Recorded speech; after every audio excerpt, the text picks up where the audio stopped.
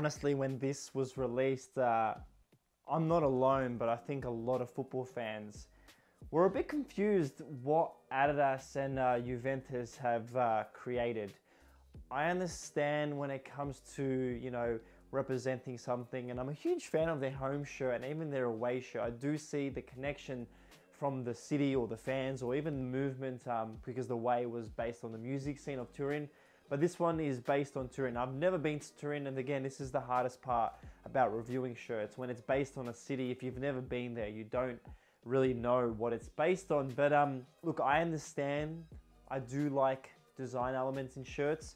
I just feel like there was an idea here and they missed it. The photo shoot for it though, the lifestyle part of it, and I've been a part of a lot of releases when it comes to football kits, and I love looking at lifestyle thing, and I think that's why, you know, magazines like Soccer Bible, Rabona Mag, Mundial magazine are there for football fans, because they show that football shirts can be more than a game day item. And I think this one here was stylized well for that photo shoot. It kind of sold me on the actual kits. The colorway itself is probably the hardest to work with on an everyday, you know, clothing attire. I think this is one of the toughest shirts for this season for me, I reckon, if I had to style it. Although I think Adidas did a great job for that.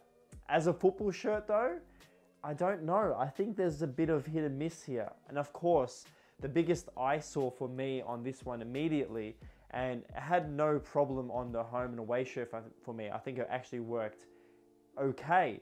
But the Jeep 4XE here is just terrible. I think it's just in the wrong place, honestly.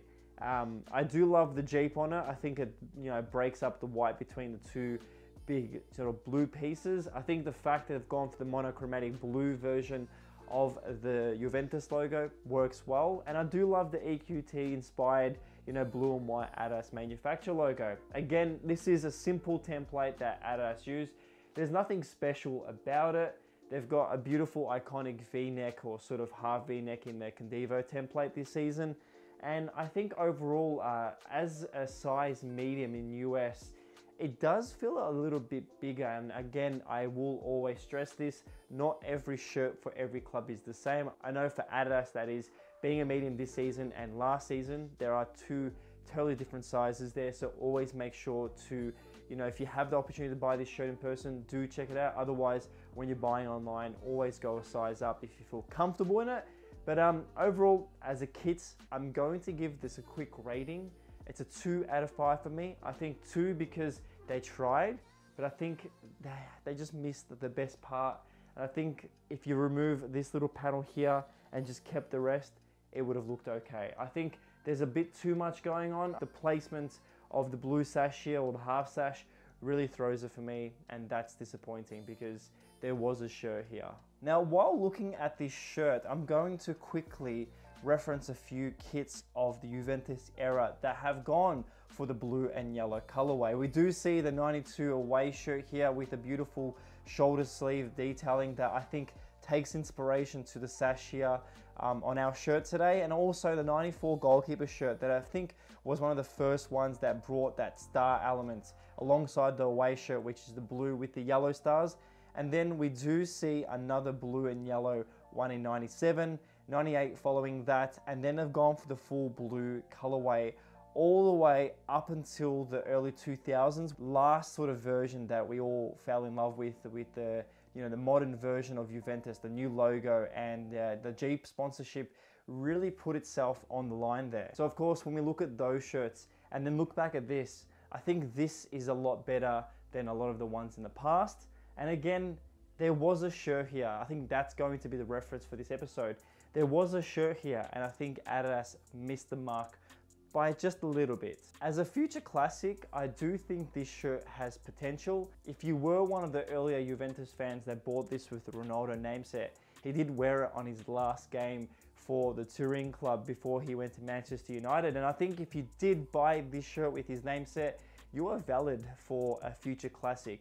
Although it is not the prettiest, but I think a lot of ugly shirts of the 90s and even in the early 2000s are valued really highly. And again, Juventus is a club full of passion. So I think when it comes to the fan base, there's going to be a resurgence in these shirts. what's ugly now is always loved in the future. So do keep onto your shirt if you have purchased this. And of course, this shirt and many of the other shirts on this channel that I review are supplied to me by my good friends at Ultra Football. Make sure to check them out in the description below.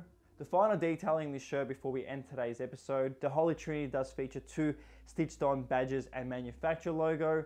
The Jeep here is a light, sort of thin, plasticky vinyl on that I think works well with the shirt, although I think if it was sublimated within the material, I think it would have looked a lot better.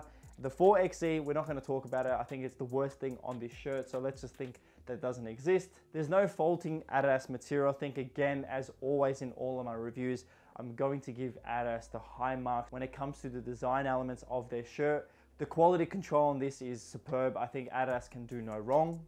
I think most of us like to wear a light or dark shirt, whether it's an outing, a walk, or even just an everyday thing.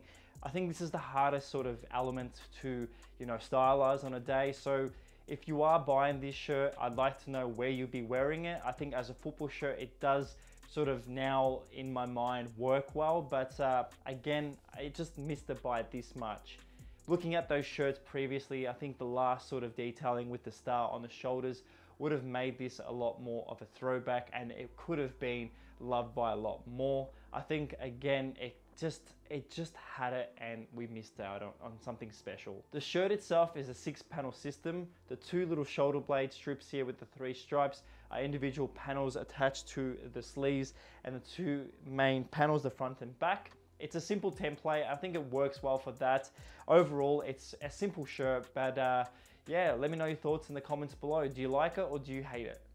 Well, there you have it. Thank you so much for watching today's video. Make sure to follow me on Reddit, YouTube, Instagram, and Twitter. And as always, let me know in the comments below what you think about this shirt and what other shirts you'd like me to check out. Please stay safe, stay away from stupid people, and I'll see you in the next episode. Thank you and goodbye.